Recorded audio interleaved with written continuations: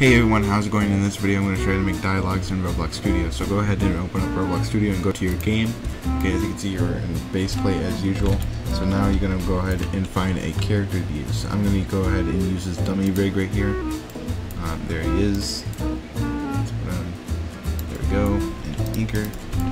So his name's called Dummy. Okay, and to make a dialogue we're going to go to the head of the character you're going to use and insert an object. Oop.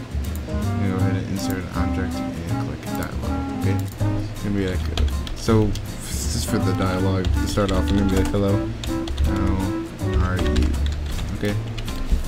And I'm just making a quick dialogue.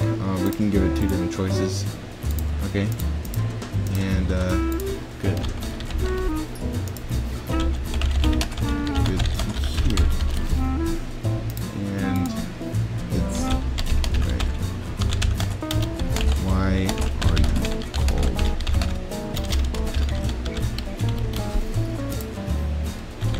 My parents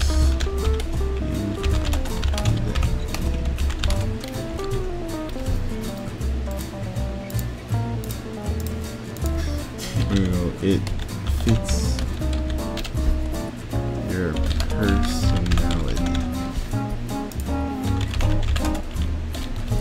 So there we go. So we just made a dialogue.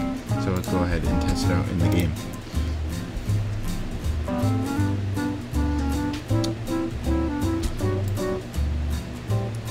Okay, I'm loading in. Okay, here we are.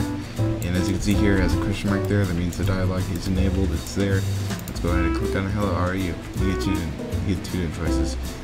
It's alright. Why are you called Dummy? My parents gave me that name. It fits your personality. Thanks. So you can make a lot of dialogue. You can go for hours on one dialogue, which, you know, I don't think you want to go too deep into a dialogue. That would be crazy. Hello, how are you? Good. That's good to hear. So yeah, that's how you make dialogues in Roblox Studio, guys. I hope you found this useful.